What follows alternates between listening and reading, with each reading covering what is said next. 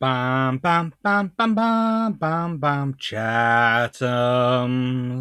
Diddly-doo. So, Chathams.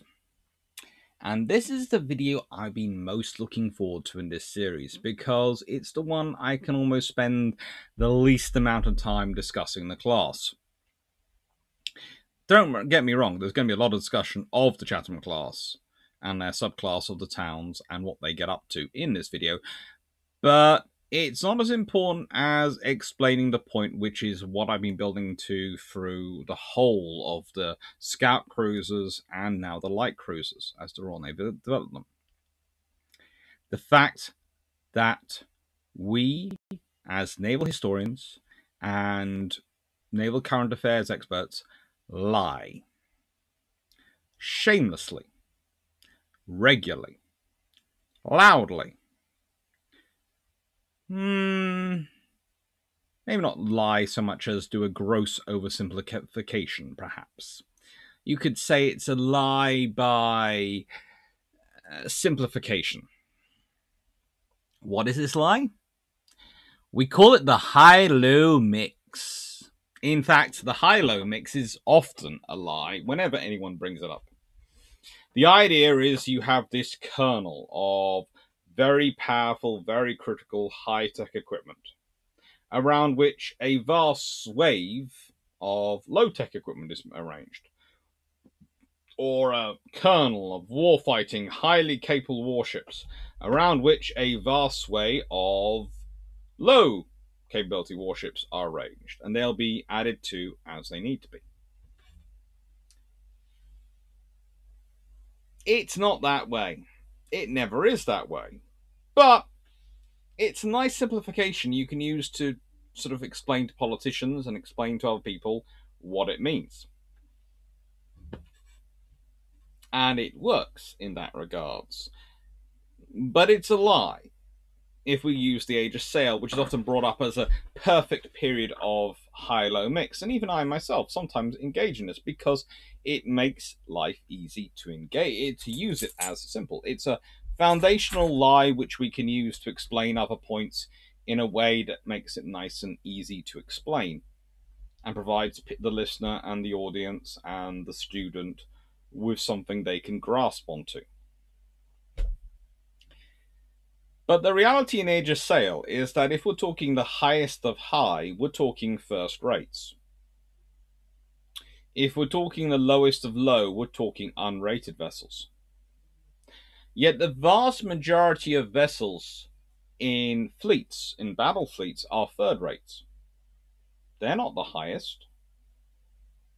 Their name specifically tells you they are the third from highest in tech, in size, in all the other things. They are not the highest. They're third rates. And whilst the sixth rates and unrated vessels, especially unrated with the brigs, are incredibly important and incredibly numerous, when we think of frigate actions, we think of fifth rates as a rule. They're the ones which provide the majority of the forces for frigate actions. And therefore, by definition, they're not the lowest because they're fifth rates and there is sixth rates and unrated below them. What are these vessels? They're the squidgy middle. They're the reality. You're building dreadnoughts. They are wonderful. They are all conquering. They are all powerful. They are behemoths. You're building battle cruisers. They're amazing. They can't be everywhere. You might have this all-powerful fleet, this which will turn up and blow you up.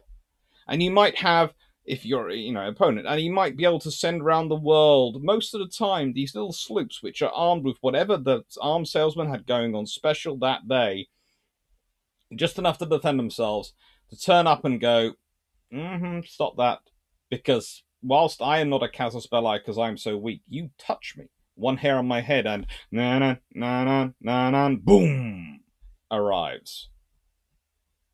Well, that's lovely in theory. In practice, as I've talked about before, you need a gradated response, which means you need the middle, which means you need the cruisers, which are the vessels, which are not the capital ships, but they're not the sloops. They're the middle. In this case, they're the light cruisers of the town class, and the Chathams are especially good at this. But there is another reason you want these ships. Not their displacement, not their 25 knot speed, which gives them a significant advantage over the dreadnoughts, dreadnought battleships, and gives them enough of speed they can maintain contact and maintain operations with most battle cruisers. No, not that. It's not even the 8 6-inch 50 caliber guns, which allow them to engage destroyers, well, that's torpedo boat destroyers at this time, or other cruisers in a way which is frankly fairly scary for those. No. Even the armor, as useful as it is not on its own. What is the whole combination means that those merchant surface raiders, which can be built, which can probably take down most sloops, are not going to be enough firepower to take on these. And in peacetime, they have the presence mission of being able to turn up when a sloop won't do, when you don't want to have to deploy an actual military force. And if they do, if you do send a sloop, they might consider it the sign of weakness and actually sink it. So you want something bigger which can turn up and go, really? You're going to try and take on me? You're going to mess with me? No? Go home. You're talking about, in wartime, the world's largest empire they had ever seen. An empire held together by maritime, by arteries, by sea sinews, by all those things. Its necessities of war fighting, of commerce, everything had to go by sea. You could not be everywhere you needed to be with battle cruisers. You were not going to have enough. And sloops weren't going to be enough on their own. Enter the light cruiser, or rather, the cruiser which we're building, which is not a battle cruiser. So we're going to call it a light cruiser. And for some reason, we're not going to adopt a dreadnought style with it. We are going to continue with an almost pre-dreadnought stylings. Which is interesting, but, you know, it works. Begone with turbines. And this is HMS Chatham, which illustrates beautifully in its picture one of the real capabilities of this class. You will notice she has 3 guns which can fire forward. So that's 3 of her 8 guns can fire forward, directly forward. Which is fairly decent. Let's be honest. If 3 of your 8 guns can fire forward, you've got a fairly good forward firing capacity. And if you're in the forward arcs, you could be, and certain alignments, could theoretically, although highly unlikely, get as many as 6 guns pointed at you. But the vast majority of the time, if you're outside of the forward arcs, you will have 5 guns pointed at you, including if you're directly behind the ship. Because, as you'll notice, the waist guns can fire over the aft guns, theoretically, if one wants to move some boats and do some creative manoeuvring of things in battle. And you could therefore have 5 guns firing sternwards. This is a very well balanced design. It has the engine power, and it has a huge amount of engines for its size. It has the speed, it has the range, and it has the firepower.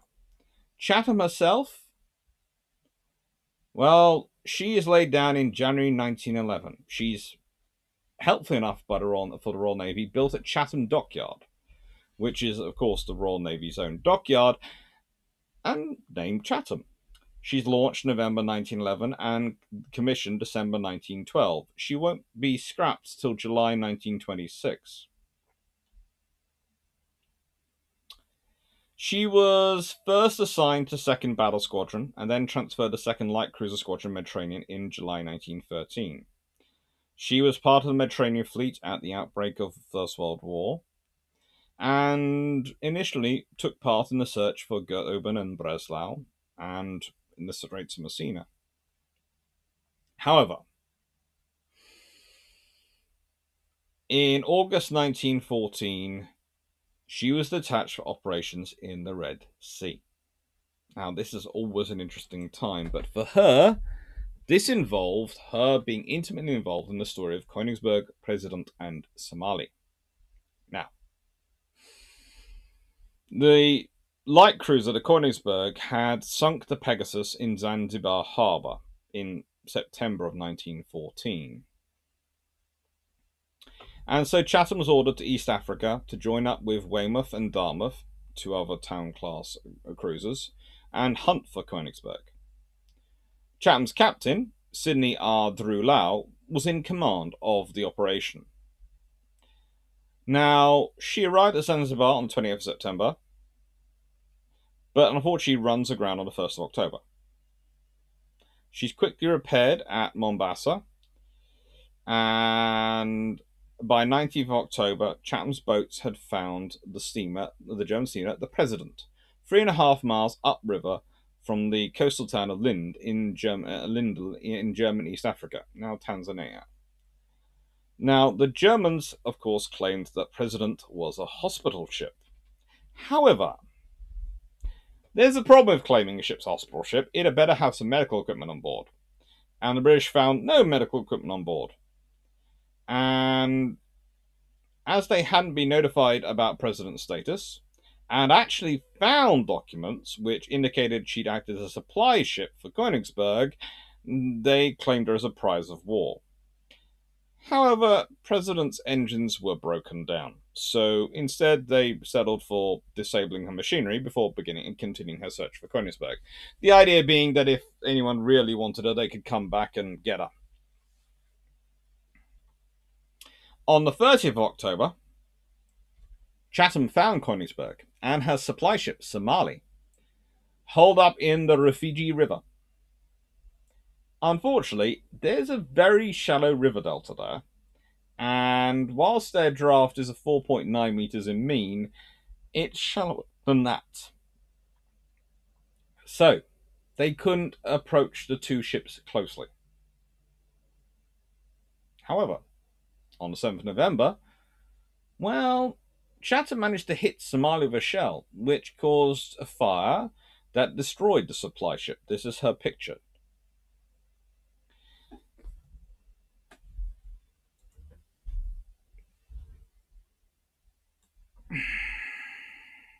And on the 10th of November, the British managed to scuttle the Collier New Bridge in the main Channel Delta, which blocked Königsberg herself from being able to escape to sea. This allowed Chatham to be free to go wandering, and she would return back to the Mediterranean. She had a good time there, and her career would include acting as flagship for Rear Admiral John de Roebeck during the landing at Silver Bay, and acting as flagship for Admiral Weymouth during the evacuation of Silver Bay and Anzac Cove. She'd even, in 1916, strike a mine off Norfolk coast and has to be towed back to Chatham for repairs. She's placed in reserve in 1918, but is lent to the New Zealand Division of the Royal Navy from 1920 to 1924, and actually takes part in the search for the missing steamer, the SS Casatonia. What is cool, and is worthwhile remembering, is that the reason why the New Zealand Football Association has as its premier football trophy the Chatham Cup is because the crew of Chatham, HMS Chatham, donated a cup to them. So, there you go. The history of the Chatham Cup. HMS Dublin. Now, she's a pretty vessel. She is a really pretty vessel. And she has an interesting career as well. She's also laid down in January 1911. She's built by William Beardmore and Company in Dalmuir, which is in, of course, Glasgow. I'm not sure why they didn't build Dublin. In Ireland, at least. I don't think you can really build it in Dublin at this point. But you could have built it in Belfast.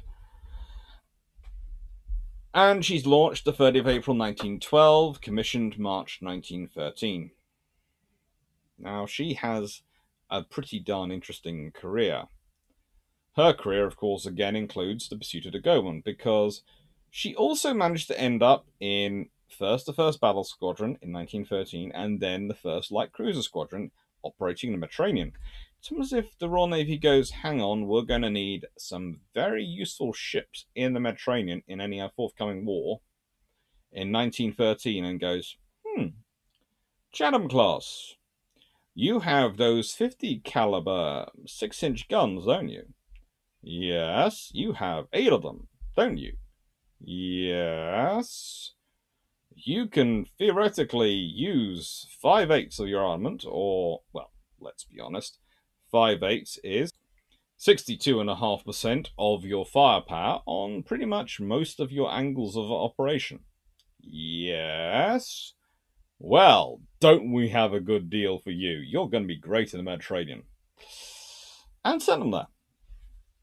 Now, she was under the command of Captain John Kelly and took part in pursuit of Goeben. But, of course, didn't really catch up. In fact, on the 6th of August, after having completed coaling, Dublin left Malta at 2 o'clock in the afternoon to join Rear Admiral Trowbridge's squadron. At 8:30 at night, that's 20-30 hours, she received orders to obtain Goben's course and sink her during the night by torpedoes if possible. Again, these ships have a single launch each side 21-inch torpedo. A single 21-inch torpedo is not going to do the damage they were expecting it to.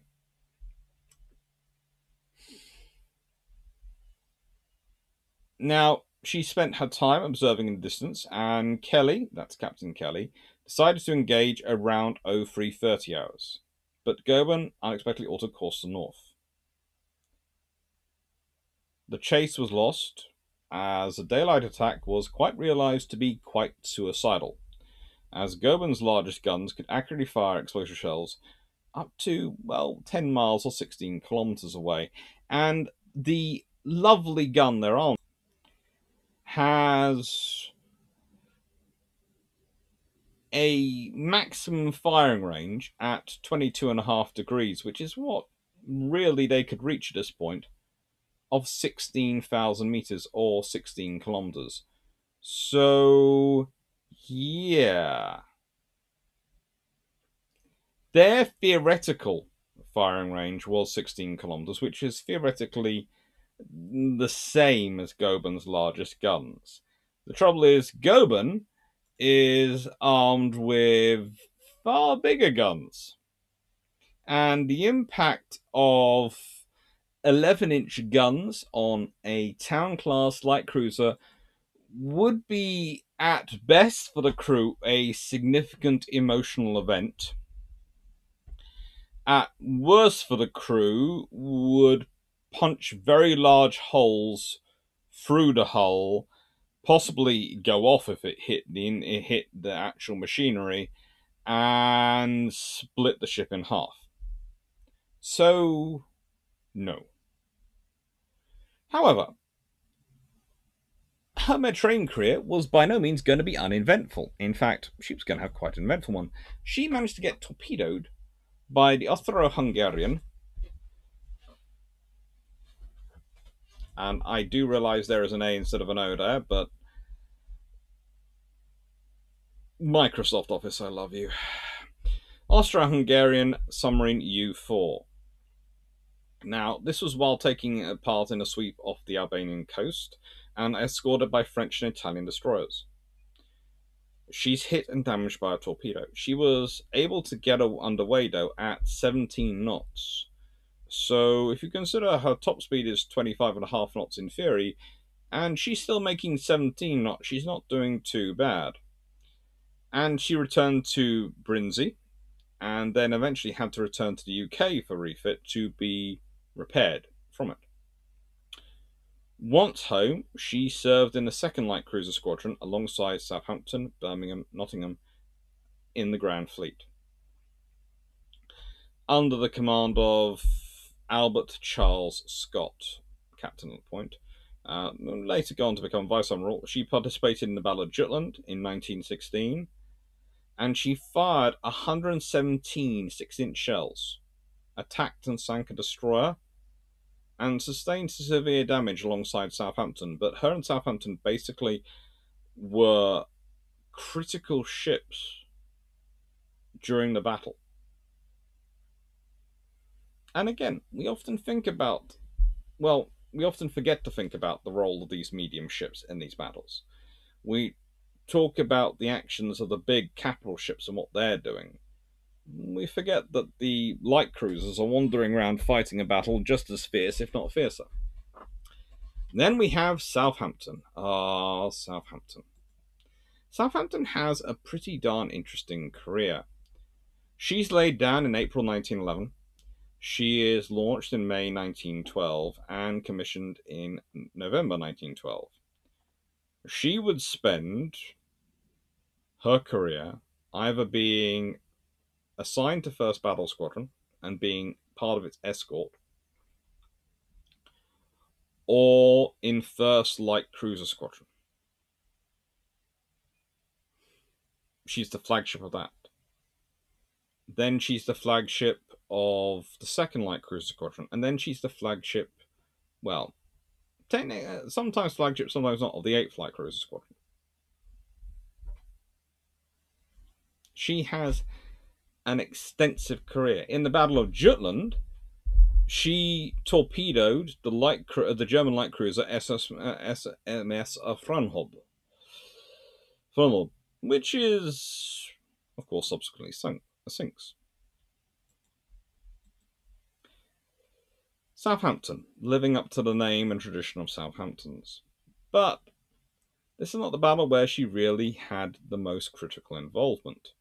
And I would argue, leading the light cruisers, she had a very critical involvement in an earlier fight. Now, if we read from Beattie's own dispatch, he notes, the 1st Light Cruiser Squadron maintained an excellent position on the port quarter of the enemy's line, enabling them to observe and keep touch or attack any vessel that might fall out of line. They were also in a good position to mark the effect of our fire and fall of shot. Southampton reported that one ship, probably Tiger, was firing consistently over. This might have enabled her to correct her range. In fact, the light cruisers the whole way through are holding things together. Sometimes they're the 2nd Light Cruiser Squadron are holding things together. Sometimes it's the 1st Light Cruiser Squadron. And sometimes it's the forces of Twirt, which had come up from Harwich. Sometimes it's the forces which were attached to the battle cruiser force as a whole. And it's quite an interesting thing to read through and find out. But what also you realise is that throughout the whole of this battle, the light cruisers and destroyers of the British are constantly trying to fulfill orders. They're trying to repeat commands. They are trying to be of service. But they also have to think through what they're doing. When Beattie gives an order, pass ahead to cover this position, he gets the orders back and the message back, we can't do that without obscuring your guns. So we have to go around. And you see far more pushback, to an extent, of Beattie within this force from the light cruisers and from the ships of the destroyer flotillas than necessary from the battle cruiser force. Going, you can't do that. Are you quite sure about that signal? And you start to realize the relationship is not of subservient servants. They're not the low in this mix. They are, yes, lower than the battle cruisers, but they are powerful, they are pertinent, and they are led by some very strong personalities, and they have to be very capable ships which have to think through what they're doing. They can't just hazard their ship recklessly. They're not an expendable item. They're not, therefore, low in the high-low mix. Not that any ship really is ever expendable, but let's be honest, if you have to choose between losing a Flower-class corvette in World War II or HMS King George V, an admiral won't be happy with themselves for doing it, but it won't be a long conversation in their mind. They'll try and look for a way to avoid losing either, but if the choice is one or the other, and that's their only way to go, Flower class is going to get it. This is despite the fact that King George V actually probably could survive a torpedo hit or a damage far better than a flower class. But you don't want King George V out of work for that long amount of time. Whereas a flower class, you can build a new one. HMS Sydney. Now, HMAS Sydney is a special vessel. She is built by the London and Glasgow Engineering and Iron Shipbuilding Company. She is laid down in February 1911, launched August 1912, and commissioned June 1913. She has a very interesting operational career. When she arrived in Albany, Western Australia, on 19th September 1913, after completing a maiden voyage, she was greeted with great celebration. And in March 1914, she sailed to Singapore to meet the two new Australian submarines, AE-1 and AE-2. She then nursed them back home. This is a picture of her nursing those submarines back home to Sydney. When World War I started, Sydney was on a northbound trip to join Admiral George Patey and the battlecruiser HMS Australia. The ships were quickly assigned to protect the Naval and Military Expeditionary Force, which, under the pre-war plans and under the plans being executed, was going to capture German colonial assets in the region. Basically, Britain was reusing its Napoleonic war strategy. Right then, so we're fighting continental power. Let's hoover up their colonies around the world. This is not how we gained a massive empire. Sydney participated in a range of operations against Rabaul and Guer Islands in September, and then in October 1914, she and Melbourne left Patey's squadron and went to Sydney to join the first convoy delivering soldiers to Egypt. Now, when they were on this convoy, they had some interesting times. Because on the morning of 9th of November, the island of Cocos and the communications station on Direction Island in the Cocos Island group was captured by the SMS Endon.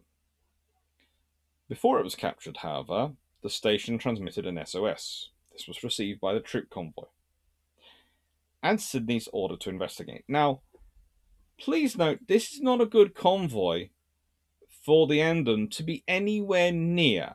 Why do I say that? Because at different points, this convoy has had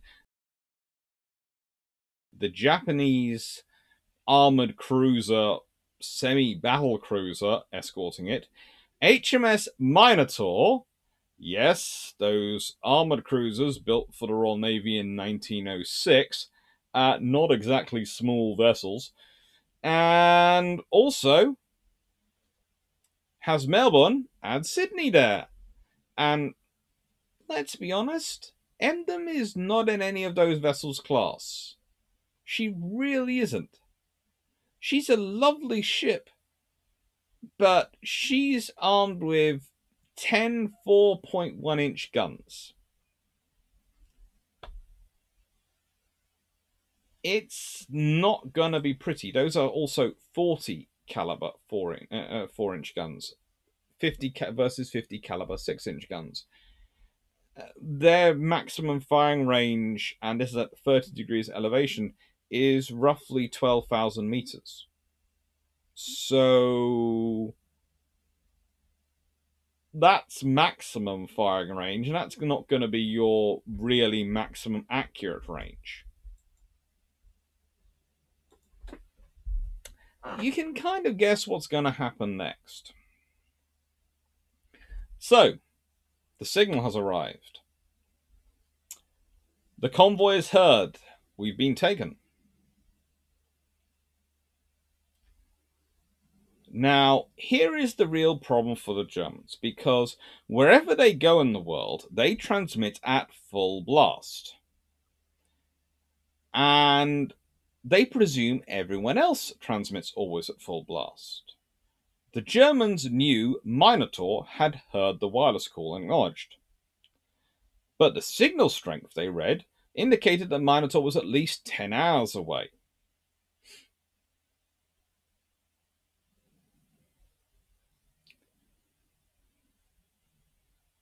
Now, at this point, the commander, well, the first of the forces ashore for Emden, the first officer, Helmuth von Muck, who's making the decision, asked the gentleman in charge of the station, Darcy Farrant, to surrender the keys to the station's building, any weapons, and the superintendent just hands them over and goes, "Yep, here they are. Oh, and the Kaiser has announced awards for your actions at Penang."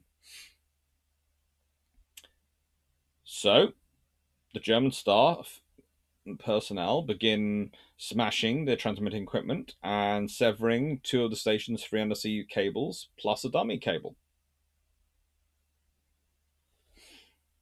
They missed the third one. They felled the main wireless mast, although they did take care of the request of the staff to avoid damaging the station's tennis quarters. That was really important. And just as up there with the loss of cheese on certain battleships in World War II, the mast landed on a cache of Scotch whiskey. The sacrifice. The trauma. Anyway, at 0900 hours, Emden saw smoke from an approaching ship. They assumed this to be the Burresque. By 0915 hours, they realize an approaching warship, and they think it's HMS Newcastle or another vessel of similar vintage, i.e., another town class cruiser. Either way, Newcastle is not exactly a town class cruiser which Emden wants to be messing with. So Emden, though, cannot really go away because her shore party are still ashore. They signal them to hurry up, and they start to prepare for battle. At 0930 hours, they'd raised anchor and decide to sail to meet the approaching ship, leaving von Muck's party behind. There's no other choice. Now, please do remember that Emden, when she's at best, has a top speed of 24.5 knots.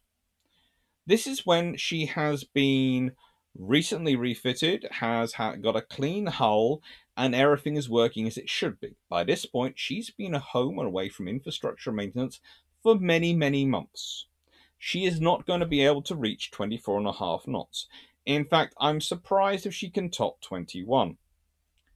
In contrast, Sydney has had regular repairs, regular refits, regular support and maintenance. So yeah, she can make her 25 knots.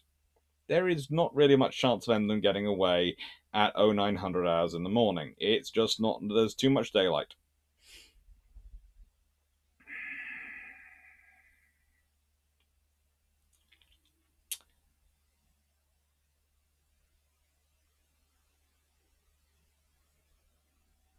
Now, at this point, the convoy hears more signals. And believing that Emden has summoned support, Melbourne's captain, that is HMAS Melbourne, Sydney's sister, another town class, orders his ship to make full speed and turn for Cocos. So now you have, theoretically, two ships heading in. Ibuki offers to go in instead.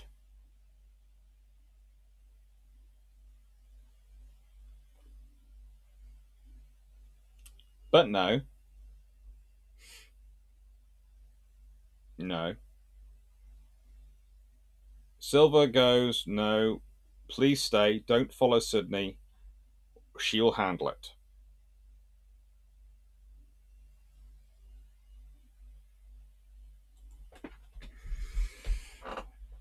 At 0915 hours, the same point as the party ashore and the Emden had identified the approaching ship as an approaching warship, Sydney spots Direction Island. They spot the attacking ship, and her captain, Glossop, orders the ship to prepare for action. They decide to open fire at 9,500 yards. That's 8,700 meters, which is well within Sydney's effective firing range, but believed to be outside the effective, not the theoretical, the effective firing range of Emden's guns. Emden fired first, firing 0940 hours, scoring hits on her 4 salvo. These shots landed on Sydney at a range of approximately 10,000 yards or 9,100 meters.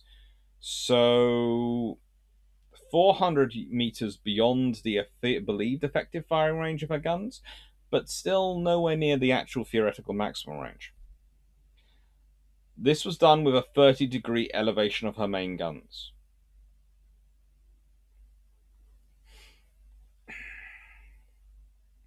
Now, von Muller, the captain of Emden, realized that his only chance was to do as much damage as possible before the other ship retaliated. However,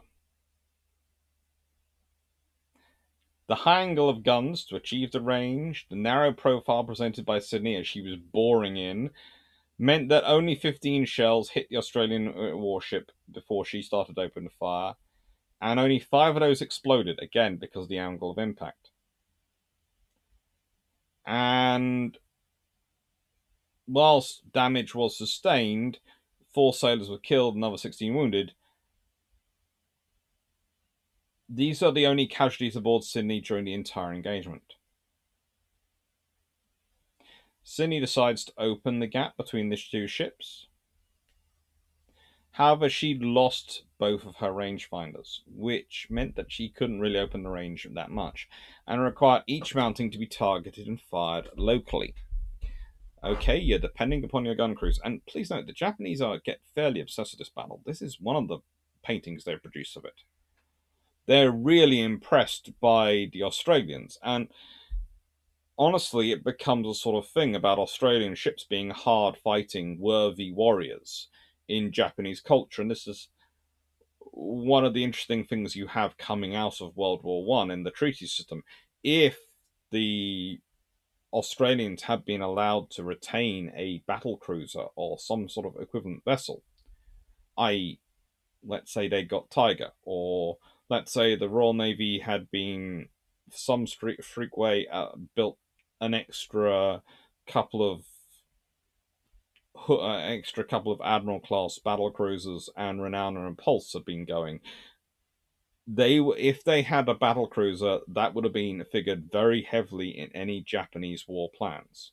Yes, the Japanese would have decided to send something to try and sink it early on, but that would have meant either detaching forces from the Pearl Harbor strike, or would have meant having to send a special force and using fuel to send a force down to find and take out the battle cruiser. And it all stems back to this battle. Unsurprisingly, the rangefinder's gone, the first 2 salvos missed. But 2 shells from the third struck, one exploding in Emden's wireless office, another by the Germans' forward gun. At this point, the 6-inch guns really start to bear. Their superior penetrating capability and the sheer amount of damage they can do when they go off meant that, plus the fact that Sydney had more armor, destroyed Emden's steering gear, rangefinders, voice pipes of turrets and engineering, and knocked out several of the guns. The forward funnel collapses. The foremast falls and crushes the forebridge. A shell from Sydney actually landed in the aft ammunition room of Emden, and the Germans had to flood it, which meant they lost access to the aft ammunition. Once you flood a magazine, you lost it.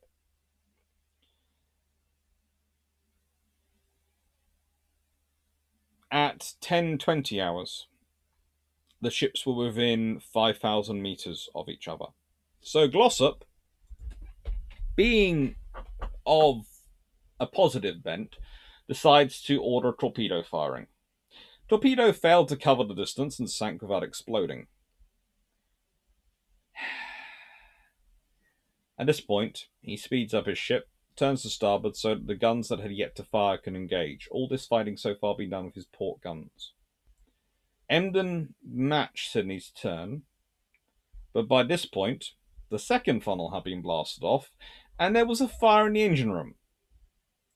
Half of the cruiser's personnel had been killed or wounded, and there were no reserves to take their places, as those reserves were all ashore on Direction Island going, "Our ship's getting sunk."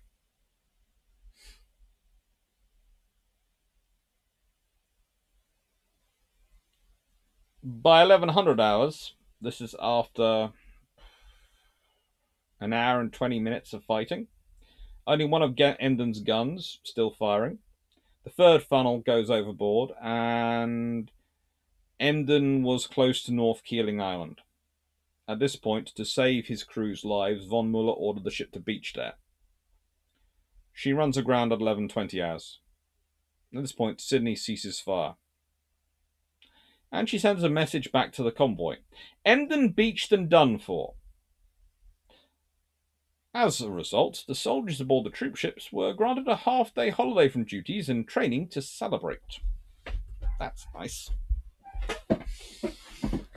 At which point they then went after the Burresque, which of course was supposed to be in, theoretically, assisting the Emden, but we'll leave that to another time. HMAS Melbourne. Almost so close to being part of the destruction of the Emden, but actually at this point, technically covering a convoy and going, could have been me. Doing my duty, though. Melbourne is special. For starters, Melbourne is the only town cruiser for which I know something rather large still survives. Now, she has a slightly different career. Laid down April 1911, she is built by Camel Lairds, the premier shipbuilders. She is launched the 30th of May 1912 and commissioned 18th of January 1913. She has a motto, Veris Aquet Enundo, and she has battle honours. Now, these have been added later because at the time, the Australians didn't consider them proper battle honours. But when they reorganised themselves, they finally went, you know what? She fought in the North Sea. That's a battle honour. And Rabaul, of course, is a battle honour.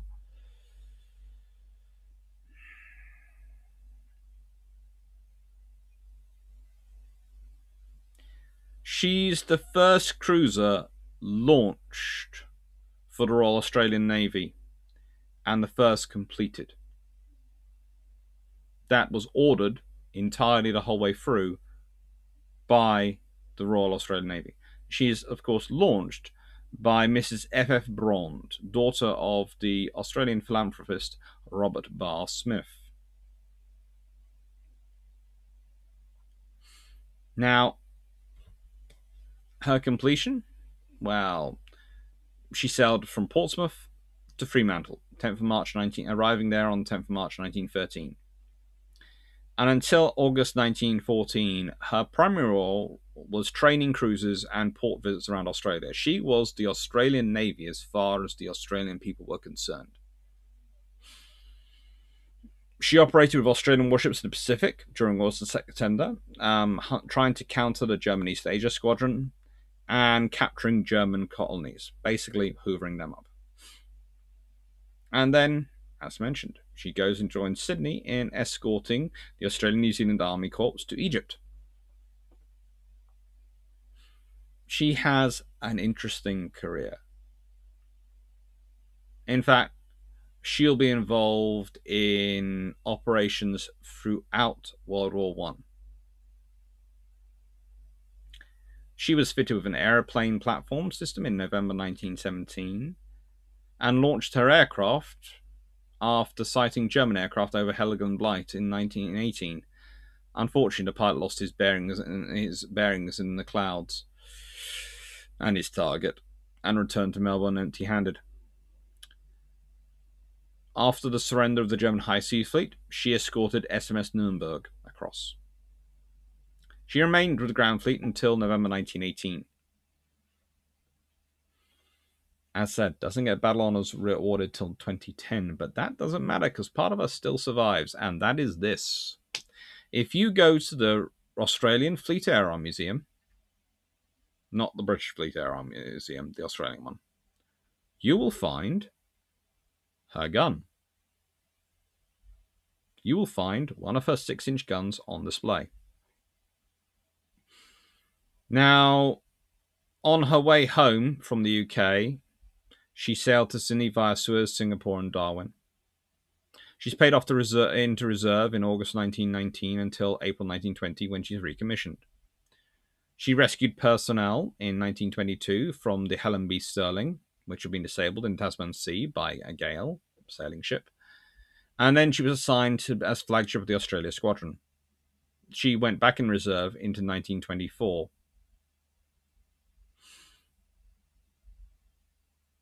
She was finally recommissioned in October 1925 and left Sydney for England in November that year. During 1926, she was assigned to Mediterranean Fleet on exchange and then returned in August 1926 to resume her duties as flagship. In 1928, she took part in her last voyage to England. She arrived in the UK on 12th April. She was decommissioned final time on 23rd of April, with her ship's company being assigned to the very brand new HMAS Australia. And she herself is sold to a breaking company for £25,000.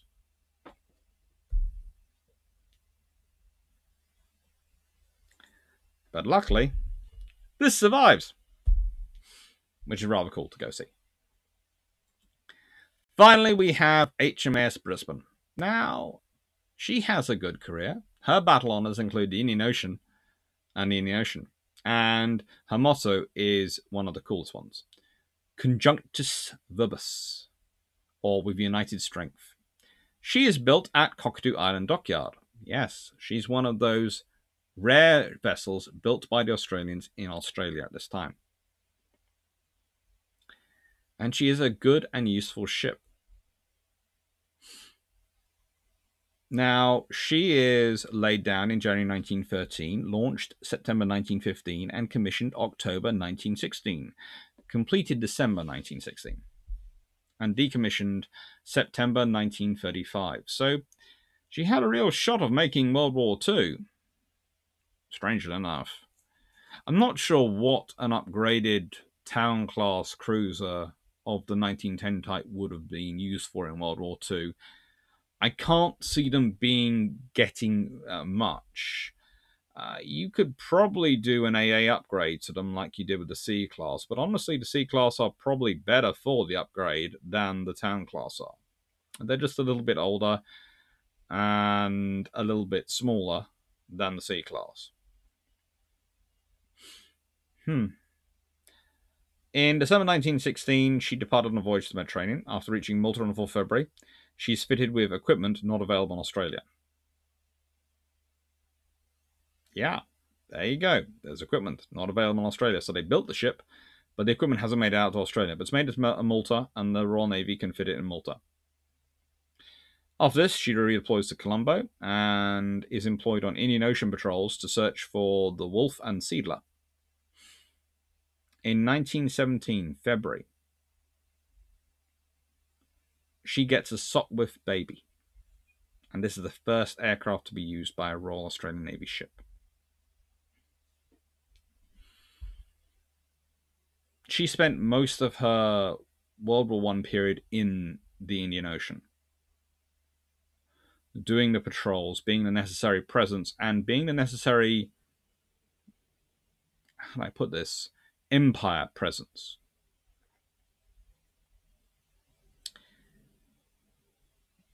She spent her interwar years, when I say interwar years, her period in the 1920s and 1930s, going in and out of reserve. In 1919, when she departed from Portsmouth for home, She caught up with HMS AS Platypus and the 6J class submarines, which have been transferred to the Royal Australian Navy, and relieved HMS Sydney as their escort. J5 was experiencing problems, so Brisbane took her under tow, and the two vessels reached Sydney on 27th of June. She operated on Australian waters for the next 3 years until she was decommissioned in reserve. She's reactivated in April 1923, but she runs aground off Port Moresby in New Guinea in 1924. From February until August 1925, she served with the China Squadron as part of an exchange. And while she was there, she became the first Royal Australian Navy ship to visit Japan. Yes, she was the first Royal Australian Navy ship to visit Japan. She's placed back into reserve in October to undergo a refit, but is recommissioned in November of 1924-25 to act as a training ship attached to Flinders Naval Depot. She then has a longer decommission refit between 1926 and June 1928, and she resumes her training duties. In August 1928, she visited Hawaii and was present for the celebrations commemorating the 150th anniversary of the island's discovery. Remember, that's the island's discovery by Cook, not by the islanders. History is fun. She was decommissioned again in August 1929. Brisbane was commissioned for a last time in April 1935, and she did this specifically to carry the new ship's company for HMAS Sydney to Britain. She assisted Hastings in various issues. That's HMS Hastings, a sloop, various issues on the way. But when she reaches Portsmouth in July 1935, she's decommissioned. And she's the last coal-fueled cruiser operational in any part of the British Empire.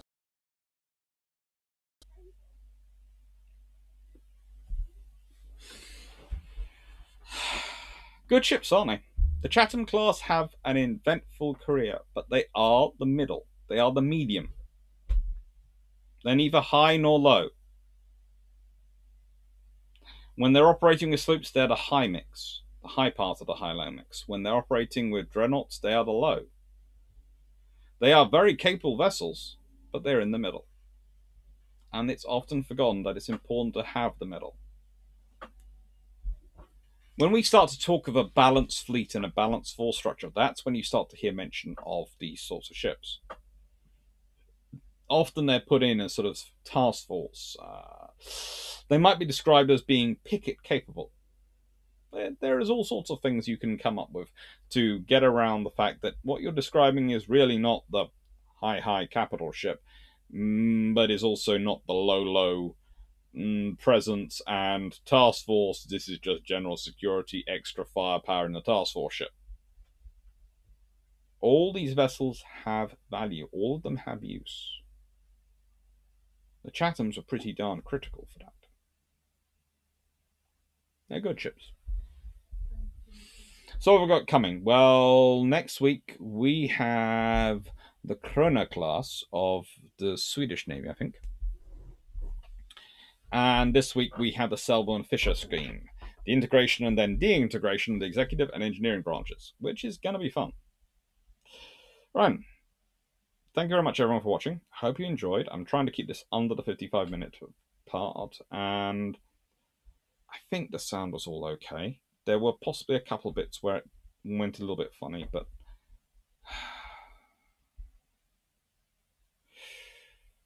yeah.